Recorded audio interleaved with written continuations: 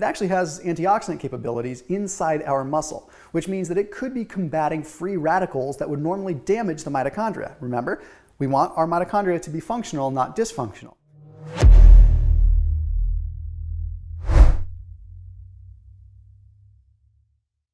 Our bodies are dynamic. Our needs change. Our needs for specific minerals and nutrients change as we get older. Okay? Accepting that is a big part of maturity. Okay? What you need when you're in your 20s, when you're super active and your muscles are contracting in slightly different ways, is totally different from your 30s. And that's even different from your 40s. And then it gets extremely different in your 50s as you start to go through a little bit more of mitochondrial shift. Okay, we'll talk about that, and I'll keep this all fairly high level, but I want to talk about 3 minerals that I personally feel people over 50 years old should be getting in their diet, and quite frankly, probably should be supplementing. So we'll touch on them, we'll explain why they're beneficial, we'll talk about muscle mass, we'll talk about bones, we'll talk about brain. It'll be a good video. But before we get into everything, I want to make sure you hit that red subscribe button so you subscribe to this channel, and then I want to make sure you hit that little bell icon to turn on notifications. And after this video, there's a link down below in the description to check out matcha. Okay, matcha tea is awesome at any age. Very clean form of green tea that comes from baby tea leaves, baby green tea leaves that are grown in the shade. So they had a lot of the chlorophyll, they have all the nutrients that you would really like, but they're also just very clean and pure. And Hujido is a 180-year-old matcha company. They're, in my opinion, like the original matcha company. So very, very cool if you're into matcha green tea. So highly recommend you check them out. Special link down below in the description. Check them out after this video. Okay, this video is for informational purposes only. I'm not a doctor. I'm just some guy on the internet that lost 100 pounds and knows a tad bit of biochemistry.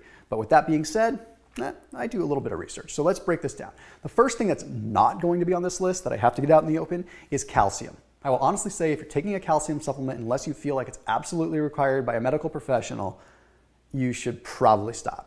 Okay, there was a study that was published in the Journal of the American Heart Association. Big study, took a look at over 5,000 people that found that there was a significant increase in the risk of coronary artery calcification in those that took calcium supplements. Okay, we don't need to be taking in extra calcium. We get enough from our diet, even if you're not consuming a bunch of dairy. Okay, you are probably getting more than enough calcium. It more so comes down to with vitamin D, vitamin K2, and getting those things into the right place.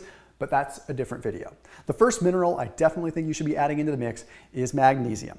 60% of the magnesium is stored in our bones. So if you're over 50, that means that magnesium is getting used to strengthen bones, which is great.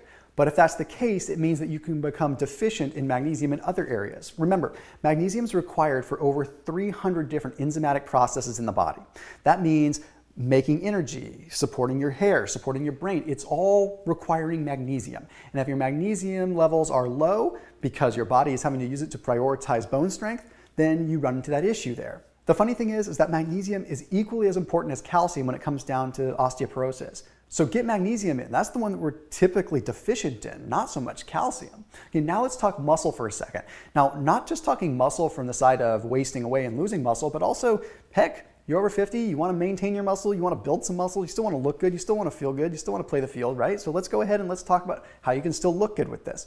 There was one study that took a look at 740 participants, and they found there is a very clear correlation with magnesium levels and muscle mass. Those that had lower levels of magnesium ended up going through sarcopenia and losing muscle much faster than those that had sufficient magnesium. So yes, definitely want to be taking in some magnesium. Now, why is this happening? I'm a biochemistry nerd and I like to explain it so that people get it, right? The mitochondria, the energy powerhouse, what's allowing us to create energy in the muscle as we get older, becomes a little bit more dysfunctional. Okay? Dysfunctional mitochondria just means that as we get older, the mitochondria gets weaker and stranger, and then when it goes through its biogenesis and gives birth to other mitochondria and spreads and whatever, well, then it has its own DNA, so it creates more kind of weak, weird, decrepit mitochondria. This means you lose muscular function, but magnesium can help support that because it helps your body create energy, helps the mitochondria function. So anyhow, that's where it has to do with muscle mass. Then what about sleep and recovery? Okay, we cannot deny the fact that magnesium plays a big role in sleep. There was one study that showed that just 500 milligrams of magnesium for 8 weeks significantly improved sleep scores in those that were over 60 years old. Now, we know that sleep's important for recovery. So if you're over 50, over 60, 70, whatever, that's very, very important. Anyhow, let's move into the next mineral, which is zinc. Now, zinc plays a very big role when it comes down to muscle as well. Okay, we have to remember zinc's role in testosterone production. Whether you're a man or a woman, this is going to be important for you because a little bit of testosterone is still what helps support that muscle mass. And it's been shown that zinc is an indicator of our muscle mass. So low levels of zinc seem to indicate higher levels of sarcopenia. Okay, why is this happening? Well, it's theorized that it has to do with the antioxidant capabilities of zinc. We see zinc as a mineral, which has to do with our electrical system and stuff like that, but it actually has antioxidant capabilities inside our muscle, which means that it could be combating free radicals that would normally damage the mitochondria. Remember, we want our mitochondria to be functional, not dysfunctional. So if zinc can come in and act as sort of a barrier, as sort of a soldier to help protect that mitochondria, then the mitochondria doesn't become as weak as fast, therefore allowing the muscle to still contract at its maximum force and allows you to maintain muscle and ultimately have better metabolism. One of the things that I stress so much is that muscle is not just a vanity play.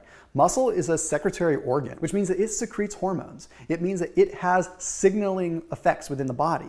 Okay, we're finding now in science that muscle has a lot of properties with just overall health. So the more muscle you have, generally the healthier you are because you have more mitochondria there, you have more just general health. Now, more muscle also means more risk for that mitochondria to go bad, so you just want to make sure you support it. So anyhow, I know I'm talking a lot about muscle, but trust me, it's playing a big role in your overall health. Now here's what's wild though. The American Journal of Clinical Nutrition found that zinc played a big role in cognitive health too. Okay, when it has to do with like your overall memory, your spatial memory, your cognitive function in general. Turns out in a study that took a look at 240 individuals, there was a relationship once again with zinc and memory. And it has to do with the fact that zinc is stored in the cerebral cortex portion of your brain. That has a lot to do with your memory and your overall working memory. So if zinc levels are high and that cerebral cortex has higher levels of zinc, then you might very well end up having an improvement in your memory, at least as this study indicated. There's of course the argument talking about zinc and the immune system and everything like that, but that's valid for any age group. So I'm not going to focus on it too much here. Now the next one is chromium. You watch my channel, you probably know I talk about chromium as something that you can take surrounding a cheat meal to help your body utilize glucose. That is always good. Okay, anytime that we can help our body utilize carbohydrates better, it's a good thing. We don't want rogue excess carbohydrates floating through the bloodstream. That's never really a good thing. We want our cells to optimally be using what we take in, and chromium can help with that by increasing the GLUT4 transporter, helping the chromium or helping the glucose get into the cell. Now, interestingly enough, there's science now that shows that chromium can help brain function in those that are over 50. There was a study that was published in Nutritional Neuroscience that showed that chromium helped improve what is called brain insulin resistance. Remember, our brain utilizes glucose, just like other cells in our body. So our brain can become insulin resistant, and it could actually become more insulin resistant than the peripheral tissues in the rest of our body. So if we can improve that specifically, that's kind of a cool thing. More glucose getting properly utilized within the brain can mean a better brain, better function of the brain. So if you're insulin resistant in the brain, that means the brain cells aren't really using glucose well, and you're just ending up glucose intolerant and basically ending up feeling foggy. This circles us right back to mitochondrial dysfunction once again. Okay, the mitochondrial dysfunction I talked about in the muscles is going to play a big role in the brain too. So long story short, chromium is going to help you out at the muscular level, it's going to help you out in terms of absorbing your carbohydrates, and it's going to help you out in terms of utilizing fuel in your brain better. The last thing I'm just going to touch on as sort of an honorable mention is potassium. Potassium is important for everyone, but I'm a firm believer that as we get a little bit older, we become a little less efficient at utilizing our minerals properly. Potassium is important for regulating that fluid balance in the cell. I don't want you to end up consuming sodium and dealing with some kind of hypertensive issue and stuff like that. So if we bring potassium into the mix, it does help at least balance the sodium. I don't believe in reducing sodium drastically unless you have a medical condition. I think that sodium plays an important role. Again, I'm not a doctor, I'm just some dude on the internet. But if we balance it with potassium, at least we have the mineral balance, that osmotic relationship that we need to keep the body healthy. So just to recap, we've got magnesium, zinc, chromium, and potassium. The go-to minerals if you're over 50. As always, keep it locked in here on my channel. I'll see you tomorrow.